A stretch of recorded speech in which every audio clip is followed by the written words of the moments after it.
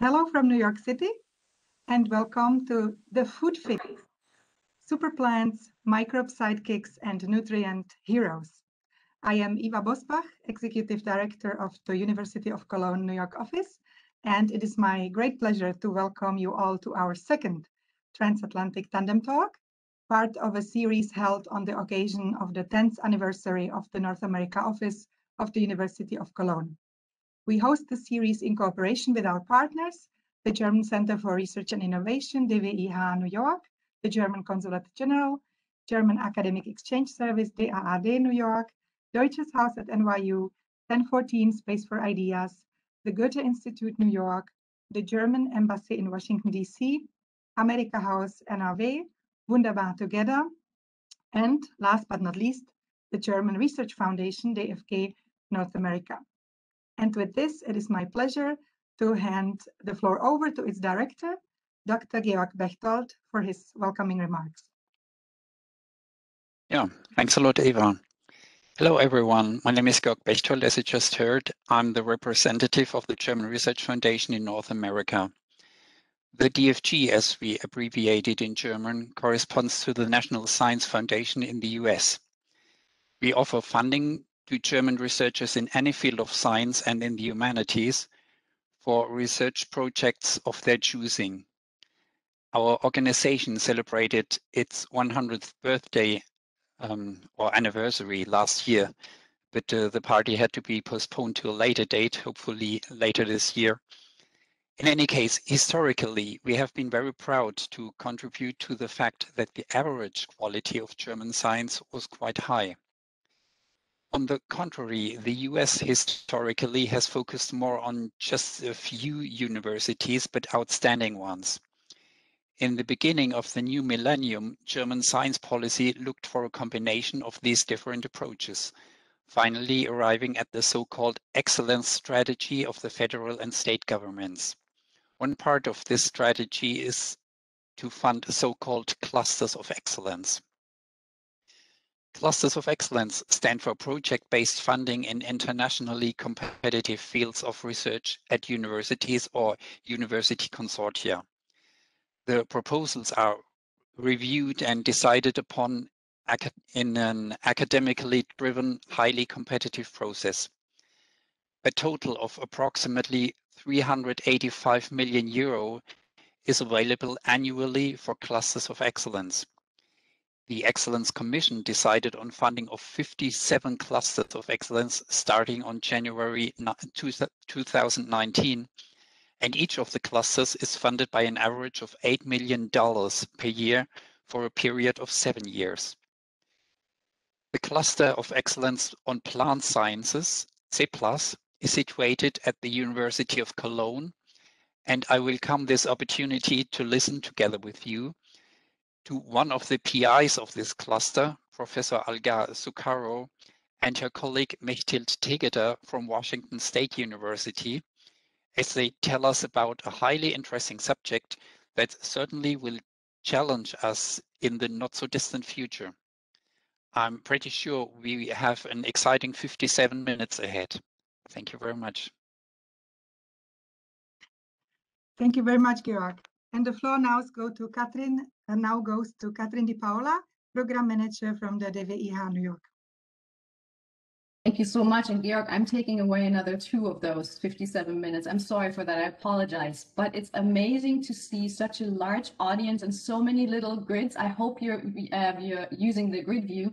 It's fantastic. So thank you for having us for lunch in the United States and for dinner in Germany if you're watching us from there. So as Eva said, I'm Katrin. I'm the program manager here at the DWIH, as we call it, the German Center for Research and Innovation. And I'm here with my 2 colleagues, Julia and Bruno, who make sure that everything on the tech side is also going to work for us today. So I'm super happy to co-host the program with Eva and the University of Cologne in her Tandem series, very successful series in our program, and also, of course, with Georg and Dana from the DFG. It's an honor to be here with you guys and an honor to be here with all of you and, of course, our distinguished guests. So the German Center for Research and Innovation actually exists 5 times on this planet. So we're here in New York City, we're in Tokyo, we're in New Delhi, we're in Sao Paulo, and we're also in Moscow. And our mission is basically to showcase innovation and collaboration on an international stage. So we're like your little shop window to the outside to show what fantastic research is being done, in our case, on both sides of the Atlantic. Of course, the topic today is a crucial one for all of us. And we're very excited to tackle or to hear a little bit more about the global food systems and how that's going to work in the future. And not only in terms of what are all the challenges, but also what are the vast opportunities that we have in terms of finding new technologies and also new research that is being done to combat this looming crisis that we're looking at. And when I say technology, that's actually the segue to my purpose here today, because I'm going to guide you through how our WebEx system works really quickly in 1 minute to give you the best viewing and event experience that you could possibly have. So let's start, and bear with me for 1 more minute. If you go to your left, upper left, and you see a little button that says View, I would highly encourage you to press it now, and then go to where it says Themes all the way at the bottom and switch to dark mode. You'll see it's much more comfortable to the eye if you have the dark background as opposed to the gray default background.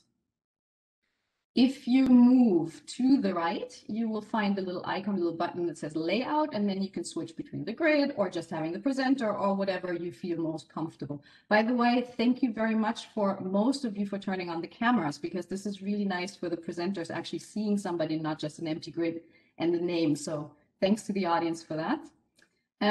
At the bottom of your screen, you have your usual buttons for mute and stop your video. And then there's one little button that has an icon with a smiley face. I would highly encourage you, not because it's fun, but it's also a nice interactive way to letting the presenters know that you're following, that you're agreeing or disagreeing. Press it and see what kind of reactions you can actually have during the talk. And Julia just pressed one, and I see somebody else, Stefan. Yeah, I see. Perfect. You got it. So feel free to make use of that. And then, of course, you can always see who the participants are, and and check there. And then also use the chat function later for the moderated session. And the rules for that will be given by Eva in a moment. And with that, I hand over to you again.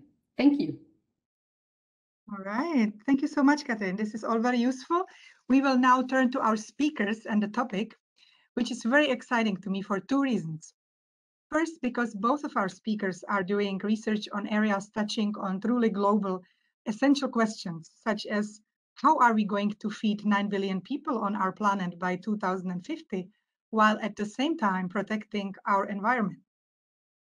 And secondly, it is exciting to me because this Tandem talk is part of something bigger that we at the University of Cologne in Germany support with all our internationalization efforts, including our offices in China, India, and here in North America. We bring scientists and the interested public here from Germany and the US together to discuss cutting-edge research, to explore globally relevant topics, and to expand partnerships. Because just like plants, good partnerships grow. And so does the research collaboration in plant science between the Washington State University and the Cluster of Excellence C+ at the University of Cologne. We held the first Transatlantic workshop on plant sciences here at the German House in New York in 2017. Subsequently, a delegation of graduate students from Washington State University attended the first international C+ summer school near Cologne. And today, this Tandem talk is not only part of our series to celebrate the 10th anniversary of our North America office, but at the same time marks a launch of a new virtual seminar series between the 2 universities about advances that help feed and sustain our world.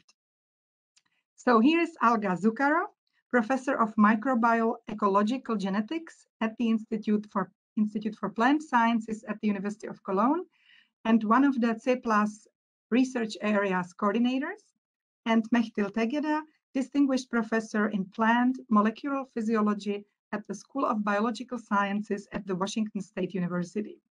You will hear from both speakers first, and we will continue with the Q&A session after the presentations. Enjoy.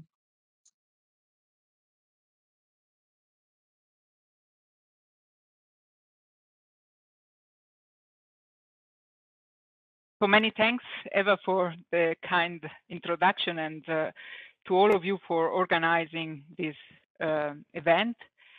And good morning and good afternoon. I'm Alga Zuccaro from the University of Cologne. And in this first presentation, I'm going to focus on the microbe sidekick. So I'm a PI in CEPLAS. This is the Cluster of Excellence on Plant Sciences, and I am the coordinator of Research Area 2 in plant microbiota, nutritional networks, and edaphic adaptation. Now, our mission in CEPLAS is to develop solutions for sustainable food security through excellent fundamental plant research. And we are deeply involved in training the next generation of plant scientists and in creating a highly qualified and active plant microbe research community.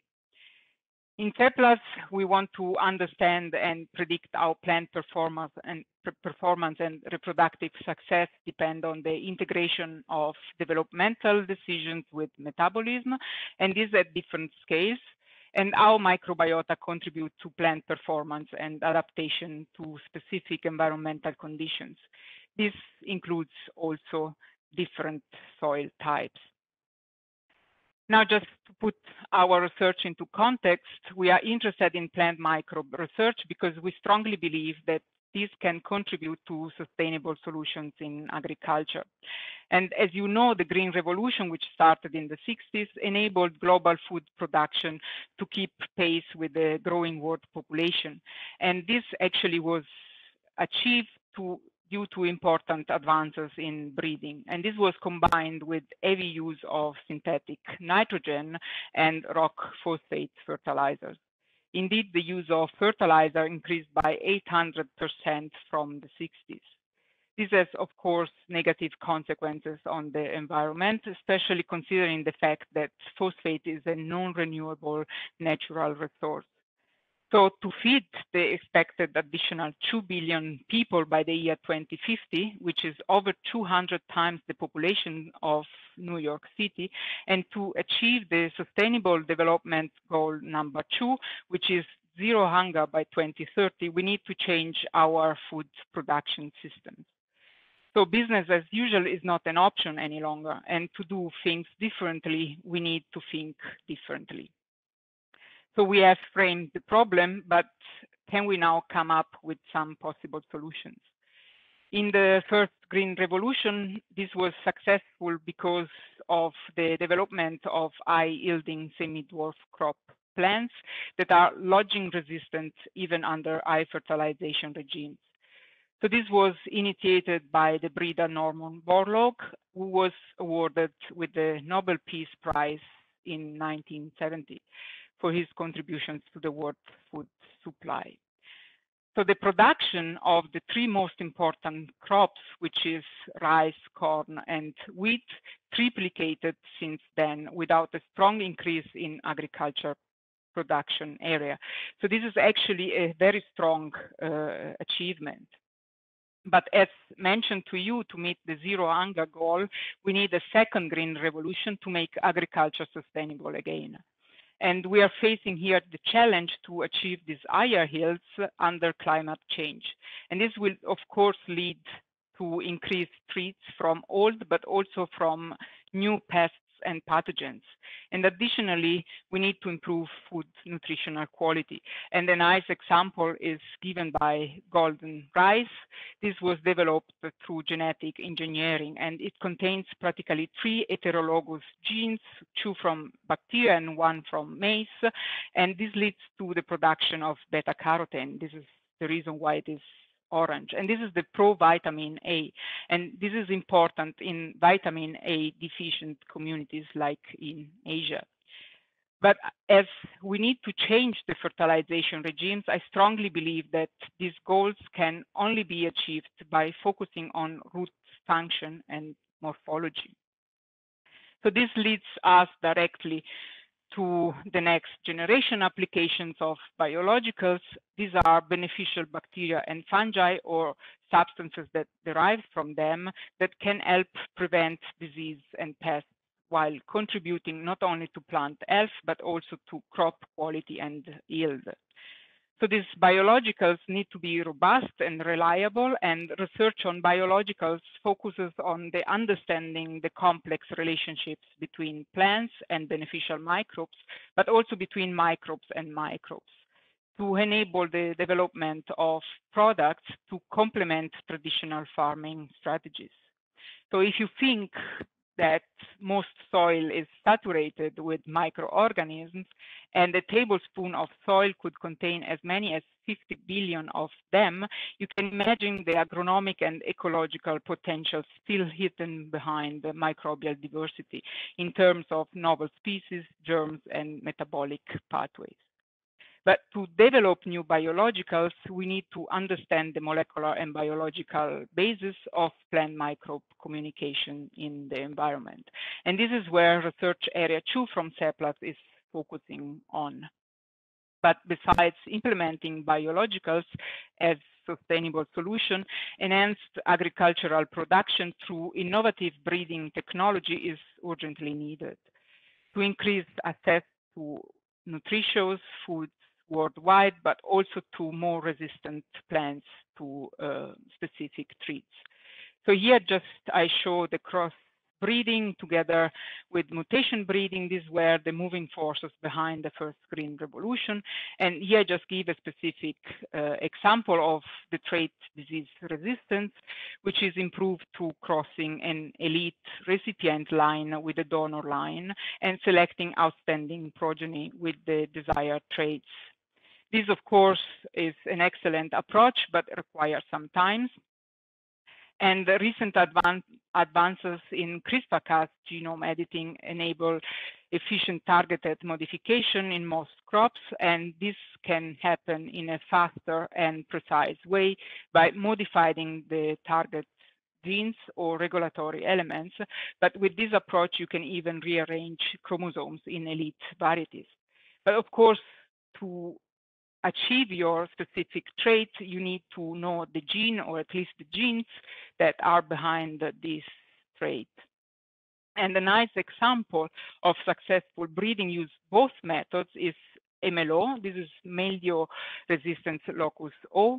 And MLO belongs to a family of integra plasma membrane proteins, and it was originally described in powdery mildew resistant barley mutant in the 1942, and since then have been implemented in several other plant species. So loss of barley MLO, in fact, is known to confer durable and robust resistance to powdery mildew. And recently it was introduced also in wheat, that you can imagine this is a hexaploid plant, and also in grape wine via CRISPR-Cas genome editing. So this shows that CRISPR-Cas genome editing technology can be successfully used to induce targeted mutations in genes of interest to improve traits of economic importance. But why I'm giving this example is because despite having some yield penalties, more than half of the spring barley commercially grown in Central Europe is largely immune to powdery mildew. And this is due to the integration of MLO resistance into a broad panel of barley varieties. Now, what is different here in Europe compared to USA is that we use quite high amount of fertilizers in our field, and this covers eventual effects that can be discovered only if we test these plants for accommodation of beneficial microorganisms. So this actually leaves still an open question, that is, can we increase crop resistance to pathogens without compromising the ability to accommodate beneficial microbes?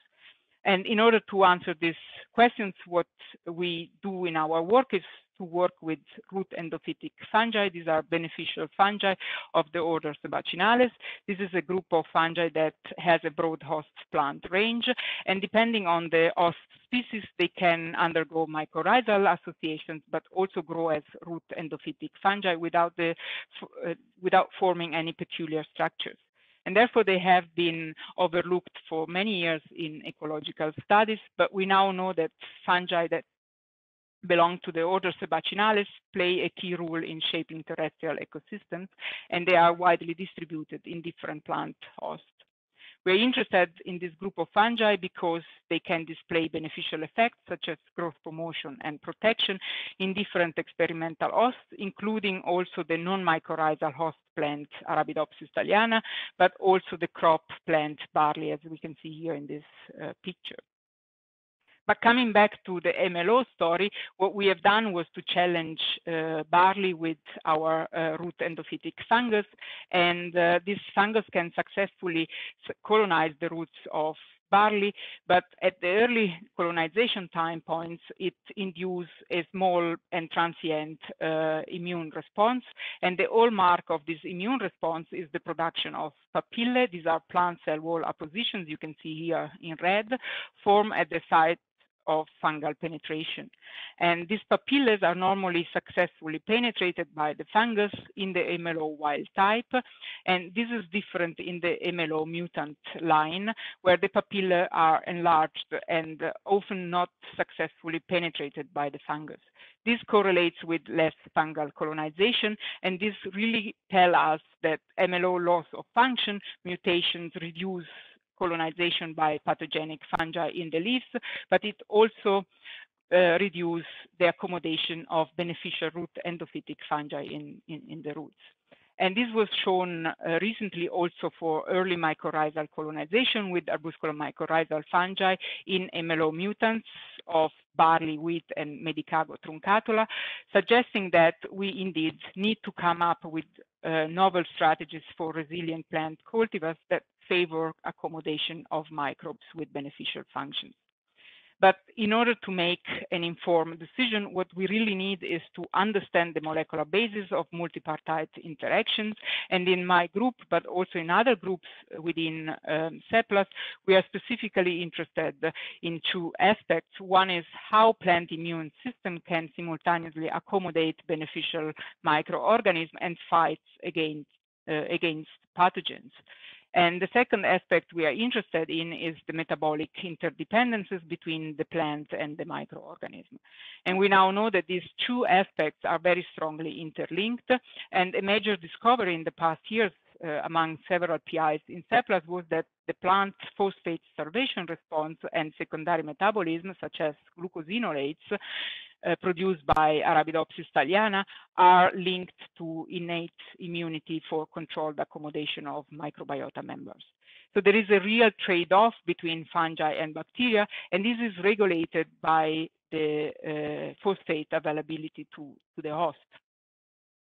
And in my group, we decided to use a reductionist approach with well-established model organisms to address the specific and simple but important question, are beneficial and detrimental effects of a particular microbes retained in the presence of a stable synthetic community?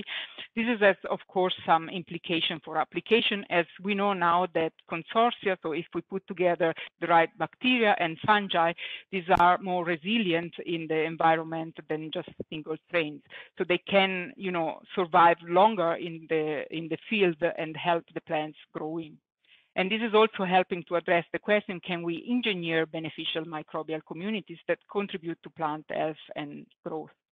And to answer this question, what we did was to establish different synthetic community among different PIs at Seplas. And these are, for example, Garrido Otta and Paul Schulz-Refer at the Max Planck Institute, but also Davide Bulgarelli at the University of Dundee.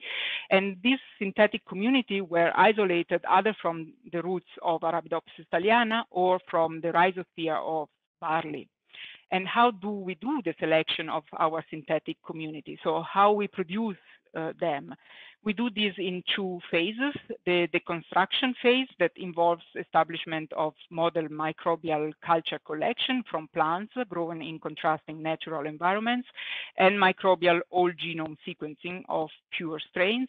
And the second phase is the reconstruction phase, that includes microbiota reconstruction experiments using neotobiotic plant system to test the impact of different microbial communities on plant fitness parameters, such as disease resistance, as we will see in the next slides, but also nutrient acquisition and abiotic stress tolerance. So how do we select these members of the synthetic community? This is based mainly on phylogenetic diversity, so you want to have a high diversity in your synthetic community, but it's also based on the interaction network. So we know nowadays that some bacteria or some fungi, they have a more prominent function in the synthetic community, and if they're not present, then this is not stable for testing hypothesis. And the last way of selecting members for synthetic community is, of course, based on functions.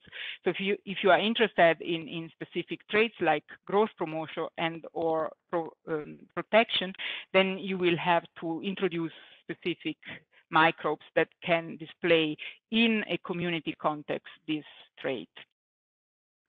And this is what we have done, and we end up with 2 synthetic communities. And before testing them in our plants, what we did was to check if our root endophytic fungi are present regularly in Arabidopsis thaliana from environmental analysis. And what we did was to reanalyze the OTUs for Sebacinales from the Tegeder et al. Paper that was published last year.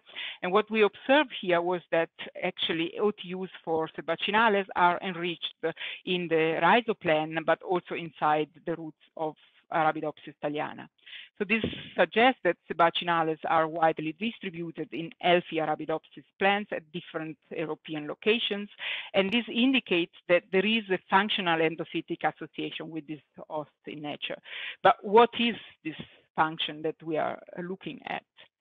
And in order to answer this question, what we did was to challenge Arabidopsis thaliana with the fungal pathogen. This is Bipolaris sorokiniana, which is quite aggressive and displays disease symptoms in Arabidopsis, which we can monitor with photosynthetic activity, as you can see here.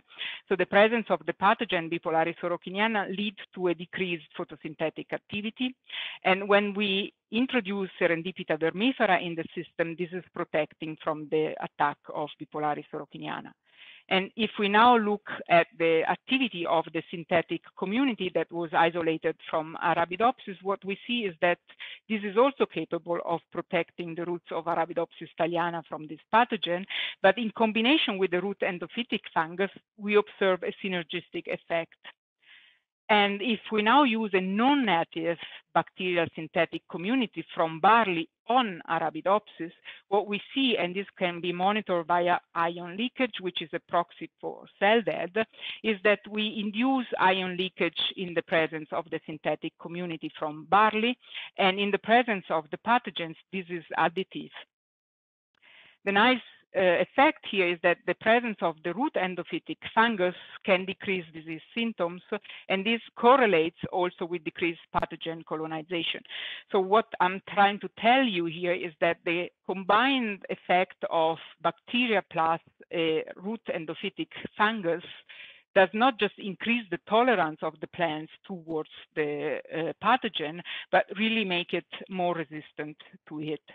So the conclusion here is that one of the physiological rules of beneficial fungal and bacterial root endophytes is to protect Arabidopsis thaliana roots against pathogens.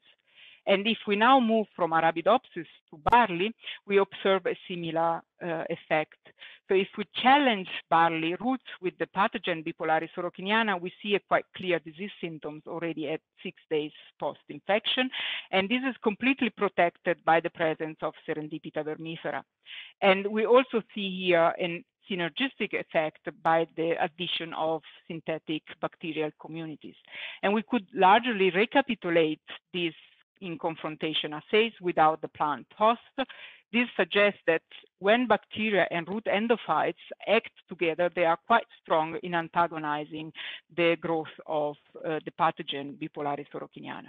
So the conclusion here was that protection mediated by Serendipita vermifera and bacteria is synergistic and largely independent of the host.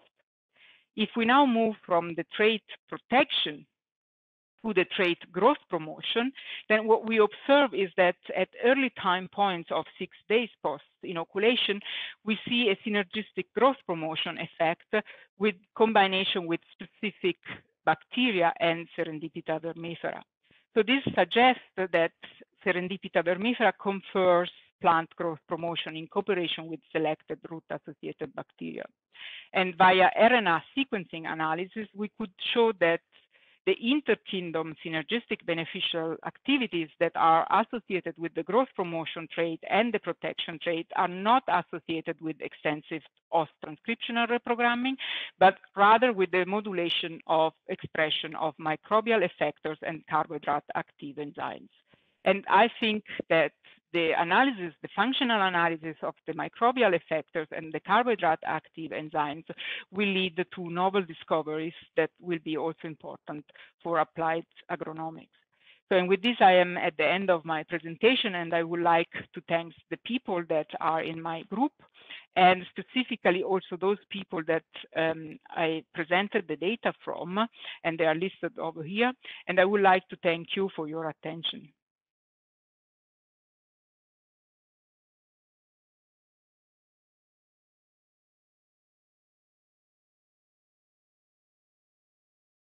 Thank you very much, Alga.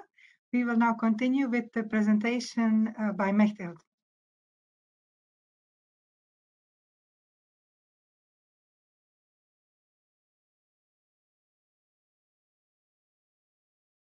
Thank you, Eva, and everybody for the invitation to present here in this great interaction on environment.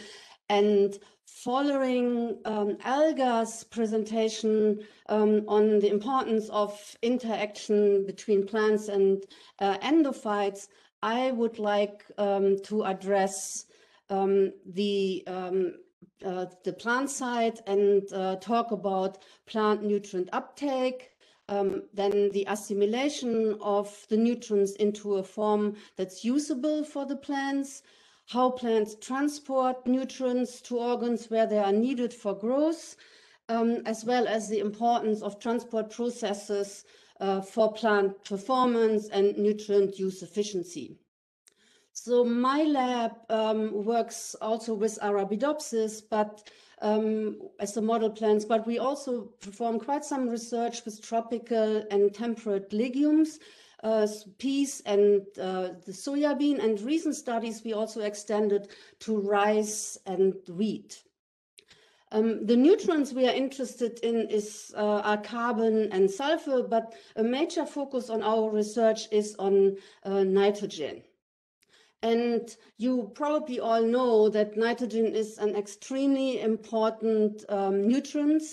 It's in agriculture systems mainly acquired from the soil by uptake of nitrate and ammonium, and in case of nodulated legumes, they're able to fix the atmospheric nitrogen. But these, once they're taken up, these forms are not usable for the plant. So they need to be assimilated into amino acids. And photosynthesis provide the carbon skeleton and the energy for this process, while in turn, the amino acids are essential for the synthesis of the photosynthetic machinery. So there is a really tight interconnection between these two metabolic pathways.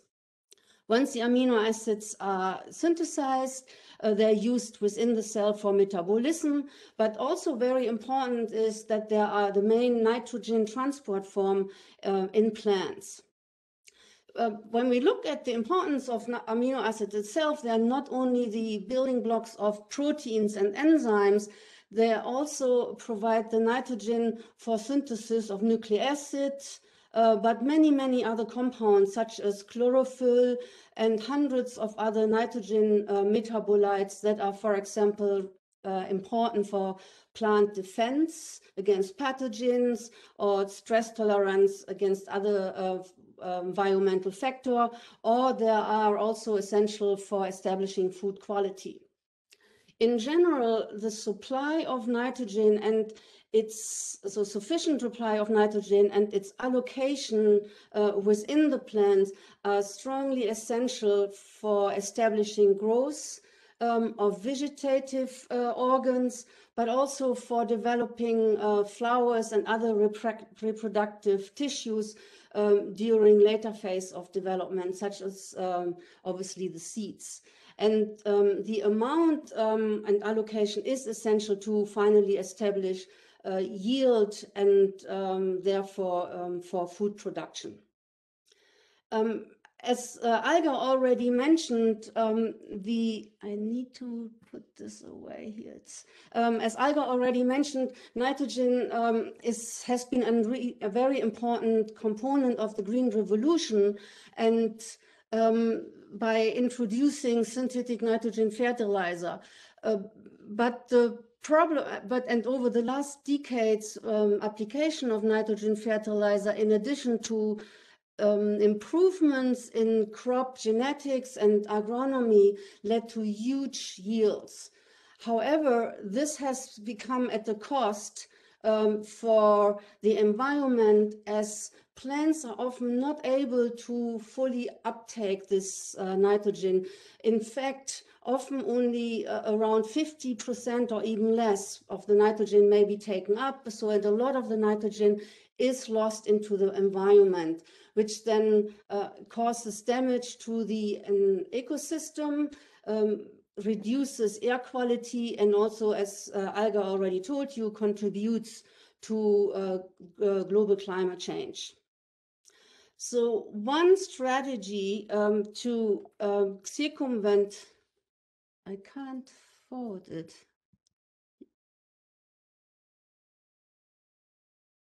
Something happens here. It's strange. Okay, now it's going. So one strategy is to circumvent this problem and to reduce nitrogen input while increasing or at least maintaining crop productivity, is the production of crop plants that show improved nitrogen use efficiency for crop production. But this is only possible when we can develop plants that are effective in taking up nitrogen, in distributing the nitrogen throughout the plant, and in finally utilizing the shoot nitrogen for seed production. And I would like to point out that this is not only important for developed country to establish sustainable agriculture and reduce nitrogen input, but it's also important for developing countries which actually don't have a lot of fertilizer and have display reduced crop yields. So improving nitrogen use efficiency would also would be a strong benefits for these area on this planet. So let's look at nitrogen nutrition. So plants take up, as I said, the inorganic form, and then they are reduced either in the roots or in the source leaves to amino acids. When they are reduced in the roots, the amino acids are moved in the vascular xylem towards the leaves, where used for metabolism, or they are loaded into the phloem for allocation towards the zinc. And the zinc might be roots or developing fruits or seeds. For this translocation processes of amino acids, transport proteins are essential. And there are at least two bottlenecks when we look at the allocation of amino acids from leaves to seeds. And one is the loading of amino acids into the phloem, and the second is the import of the amino acids into the developing embryo. And we and other labs have identified over the last years a number of transport proteins that are important for embryo loading as well as for phloem loading. And one of the examples is the amino acid permease 8. This is a transport protein which moves large amounts of amino acids across membranes, and it's also not very specific, so it transports a broad spectrum of protein amino acids. When we knock out this transporter and then look at the effects on long distance transport of amino acids, so that's shown here, in green are the mutants, and in yellowish is the wild type, you see a huge reduction of amino acids in the phloem. So telling you that this transporter is essential for this loading process and also affects the amount of amino acids that are moved from the leaves towards the seeds. The effect is that when you reduce allocation, there is much less fruits produced. There are less seeds per fruit, between 7 and 16%. And this overall leads to a strong reduction in seed yield by up to 40%. Again, this transporter is essential for supplying developing things with the nitrogen, and when you knock it out, then it has obviously a negative effect. But it also suggests that when you increase phloem loading, you could potentially also improve seed development.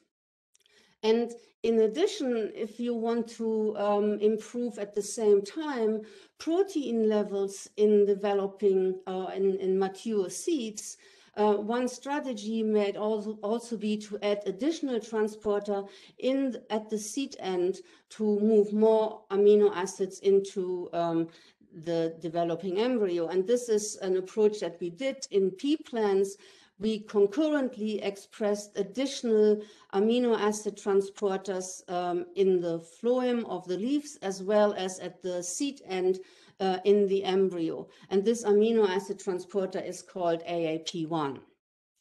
When we first looked at the effects on source zinc allocation by analyzing the phloem amino acid levels, we were quite amazed. We saw a huge increase in amino acid levels in the phloem by over 200%. And analysis of the seed protein shows you that there was a significant increase by up to 20% in the soluble protein of these seeds, telling you that the allocation change of amino acids strongly improves the protein levels within the seeds. We then looked at the effects on seed development, and in addition we addressed or wanted to know if the amount of nitrogen that you apply to these plants has an effect on seed yield.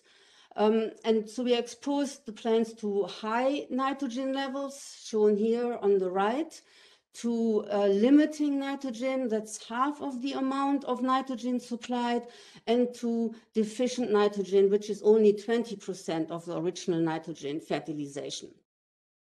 And what you can see here in this graph, in beige the wild type and in green the AAP1 plants, it doesn't matter how much nitrogen you give these plants, the AAP1 plants always outperform the wild type. So it's a general genetic improvement in these plants by changing the amino acid partitioning. But even what's more important is when you compare the AAP1 plants here under limiting nitrogen with the wild type under high nitrogen, they have the same yield. So you can reduce the amount of nitrogen by half and you still get the same yield when you change partitioning processes in these AAP1 plants. And this also indicates that these plants display an increased nitrogen use efficiency. And in fact, under each of these nitrogen fertilization regimes, nitrogen use efficiency is increased. But even more amazing is when you compare again the wild type under high with the with the AAP1 plants under limiting nitrogen. This relates to a huge increase in nitrogen use efficiency by over 100%. So this tells you that these AAP1 plants are actually outperforming wild type under all nitrogen conditions. They produce more proteins, they produce more yield, and they display a large increase in nitrogen use efficiency. So the next thing what we were interested in is, can we also increase the nutritional quality by changing amino acid transport processes? And so one aspect of nutrition quality is sulfur, which influences the protein quality in seeds by accumulating higher amounts of proteins that contain the sulfur-containing amino acid methionine. And you probably know methionine is an essential amino acid for human and mammalians. We cannot synthesize methionine and have to take it up via nutrition. But there's one problem. So the protein food, like legume seeds, they are often very low in methionine. And so therefore reducing the nutritional quality of the seeds. So to overcome this limitation, we expressed a methionine transporter. This is a specific transporter for methionine in the phloem again and in the embryo to push more methionine into the phloem and pull more of this methionine into the seeds.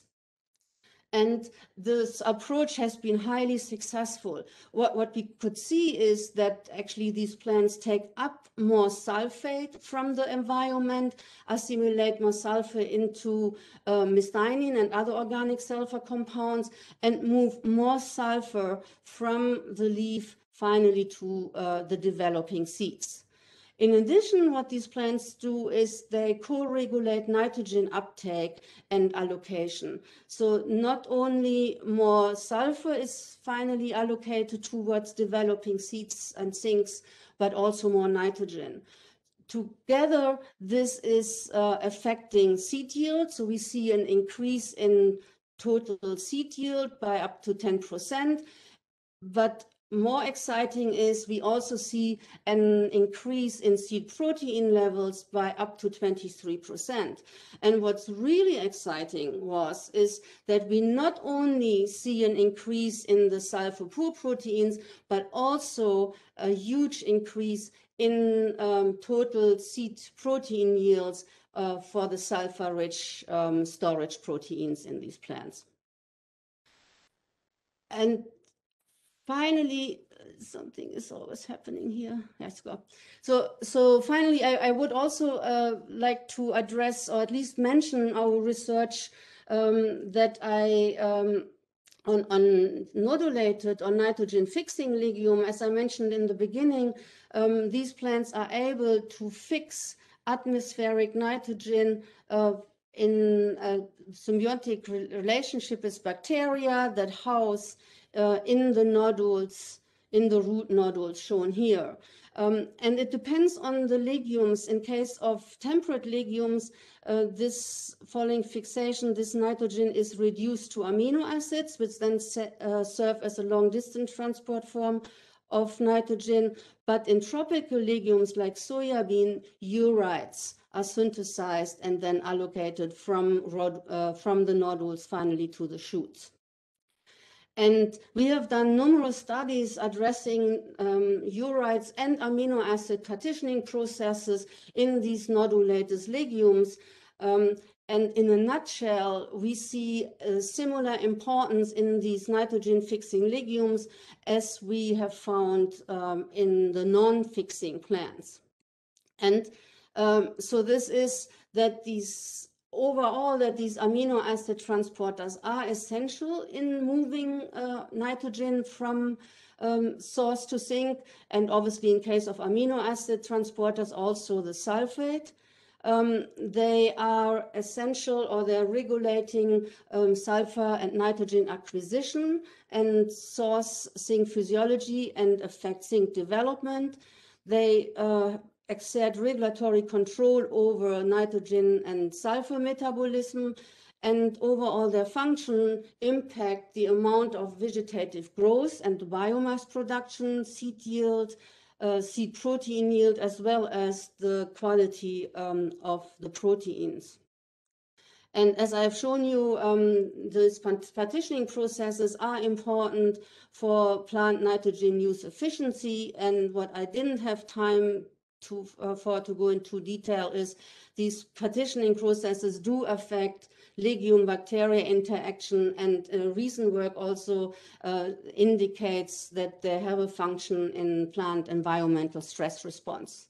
However, I hope most importantly that I have convinced you that altering transport processes in plants present an important strategy for improving plant performance and also nitrogen use efficiency. Without, research discovery wouldn't really be possible without a great team and great contribution from the students. And I have been lucky, so in my lab, this is actually a picture of more recent students and postdocs in my lab. And a big thank you for their engagement and their contributions. And I also would like to acknowledge my collaborations as well as funding through NSF, USDA, and the United Soybean Board. Without their support, this research wouldn't have been possible. And finally, I would like to reinforce that plant performance, or many factors affect plant performance, and therefore what's needed is a holistic understanding of physiological, biochemical, or developmental processes, and also looking at plants in diverse environment. And we hope to tackle this challenge through these collaborations between WSU and C+, involving actually an amazing number of labs, so 36 research labs and scientists from a very diverse spectrum of research areas. And part of the collaboration is exchange and training of students, potential sabbaticals of lead PIs in the collaborative labs, but also, as Eva mentioned, these bi-weekly seminars where WSU and the C+ faculty present or deliver their research in tandem. So we aim to really build a tour de force to resolve some of these complex traits, and also to better understand the effects of future climate on plant performance. And with that, I would like to hand it back to Eva. Fantastic. Thank you so much, Alga and Mechthild, to both of you for letting us learn about and from your fascinating research on sustainable solutions in architecture and the second green revolution that is needed, and the differences between, the classical breeding and the genomic techniques and the fungi and the roots, and this extreme importance of nitrogen, Mechthild, that you mentioned for the plant growth and thus for the food production. And just to name a few highlights, thank you so much. I learned a lot. We're now turning it to a Q&A. Everyone, you can type a Q into the chat if you would like to unmute and ask your question yourself, or you can, of course, also type your question into the chat. We will try our best to get to everyone's questions, but might not be able to. So let me see. We will first go to Andreas Weber. Please unmute yourself. Yeah, thank you, Eva, for giving me the chance to ask the question. And that goes to Mechthild. And it's really a simple question, and you may have said it in the talk and I simply missed it. In your experiments where you overexpressed AAP1 in P, that was, were these P plants axenic, or were they actually colonized? So no, sorry, though, I forgot to mention that. So these pea plants were not non-fixing, so they were really relying on nitrogen fertilizer, because that's really a more complex issue, right? When you fertilize and nodulate, so that's often down-regulates nodulation and fixation. But nevertheless, what we a student in my lab, Rachel Schneider, is starting to look at our plants also under nitrogen fixing conditions. Right. Yeah. So, because what's happening obviously in soils when these plants are exposed to the, in the field, so they see actually both, right? So they will see nitrogen in the soil, but also potentially be able to fix nitrogen from the atmosphere. And it's really important, to get this, how do they regulate it? How much is uptake versus fixation? And how little nitrogen do you actually need, if at all, right, when you fertilize them? I mean, we have done these studies in soybean, as you probably know, where we nodulate our plants and don't give them any fertilizer. And these plants, they fix over 100% more nitrogen from the atmosphere. These plants are, we put them, but important is we obviously need to test plants in the field, right? And in the collaboration with Felix, we in Missouri, Fritchie in Missouri, we put these in the field.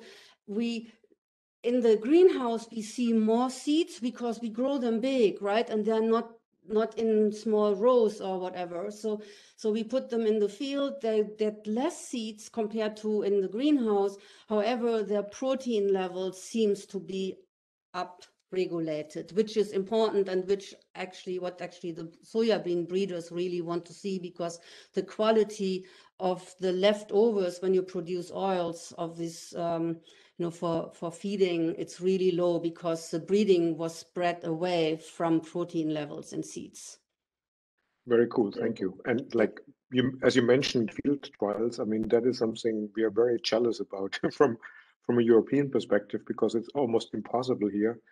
And again, lots of opportunities opening for the collaboration just on this aspect. Yeah.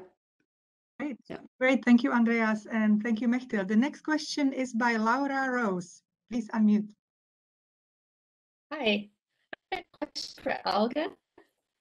And it has to do with the, you showed data where the barley microbiome on Arabidopsis didn't help it. It actually made things worse, as far as I remember. And so it shows, or it indicates that the plant has to experience its own sort of correct microbiome for the positive impact. But often in crop systems, we practice crop rotation. So my question is, what would you advise? Because if you're constantly, and we have specific regimes where we go from, say, a monocot to a dicot and then a monocot, or maybe 3 different crops that we rotate in general. And that's done because it usually provides a benefit. But what you're showing is that the resident microbial community, for it to have the positive impact, you needed to match it with its host for the bacteria to look positive. Yes, thanks, Laura. This is actually an excellent question. And the idea behind is that, of course, if you do field rotation, you will have competition, but you will also have, and this is based on several studies, higher diversity of microorganisms. So that is probably supporting, the coping of the plants, and in the next season, the coping of a different plant species with this higher diversity of microorganisms. And this is a very important point. So diversity is key. And of course, our synthetic community, these are isolated from a specific environment where you had these microbes associated with one specific host plant in that specific moment. So we know that Arabidopsis has a quite similar community associated to its roots, independent of the geographical area. And I think what is important here to know is that there will be some specialization, and this is also shown in another work from Ruben Garrido-Ota, where they have done similar exercises, so to say, with lotus versus Arabidopsis, and they also noticed that the lotus syncom perform better in lotus, and the Arabidopsis syncom perform better in Arabidopsis. So I think the key point here is really to increase diversity and keep this diversity in the field. Thank you very much. I'm just getting a note, thank you, that we can run over just a few minutes. So next question from Pia Sake. Yes, thank you. I actually had exactly the same question as Laura Rose in the beginning, but maybe as a follow-up, so you said that like then we have a high diversity in the soil. So how can we make sure that we then actually see the positive phenotype that we see, like if we only use the synthetic community? Don't you think that it will be like deprived then, not so active or something? Okay, so the synthetic community, this has to come, so to have a specific traits and to perform fine in a specific environment, they have to be, you know, linked to this specific environment. So if you isolate synthetic, if you produce synthetic community from a soil which is, you know, deprived of phosphate, then you will have an enrichment for microbes with functions in, you know, delivering phosphate to the host plant. But of course, if you use the synthetic community on a field which has enough phosphate, the activity is not improved. So the idea of the synthetic community is to use, or biologicals generally, is to use them in environment where you have problems due to, for example, high fertilization or monocultures, and there is somehow soil erosions and deprivation, so you have already some issues. And this could be due to the fact that you are using already a lot of phosphate, or you're using plants that are coping well under these conditions with high nutritional input, but then suddenly you cannot use phosphate anymore, or you cannot use nitrogen for different reasons.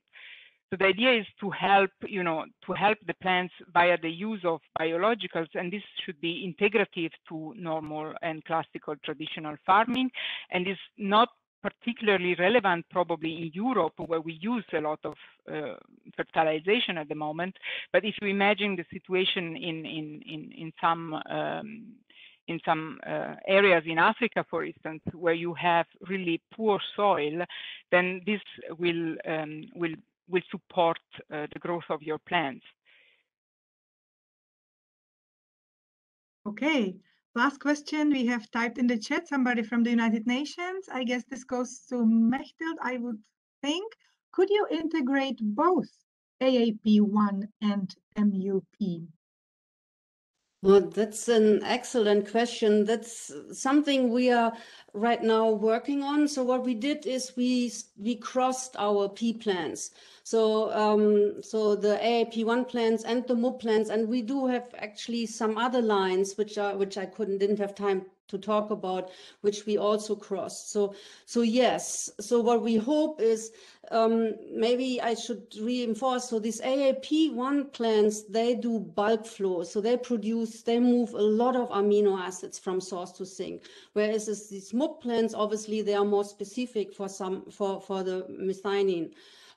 So, and by combining it, we hope to even, you know, elevate this positive effect which we are seeing, and produce even more protein, but also more of the high quality protein. Yes, we are working on it. Hopefully we will know more soon. Perfect. I think this is a perfect closing statement. We are working on it, and we hope it will get even better soon.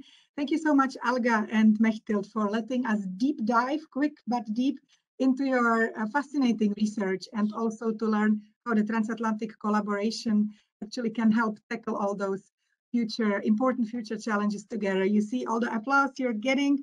Thank you for being with us. Thank you to the DWIH and to the German Research Foundation and to all the other partners. And thank you to all of you who joined us today for the Food Fix, Superplants, Microbe, Sidekicks, and Nutrient Heroes. We hope you can join us again for the next Transatlantic Tandem Talk, which will be held on June 23rd. Have a nice day or evening, everyone.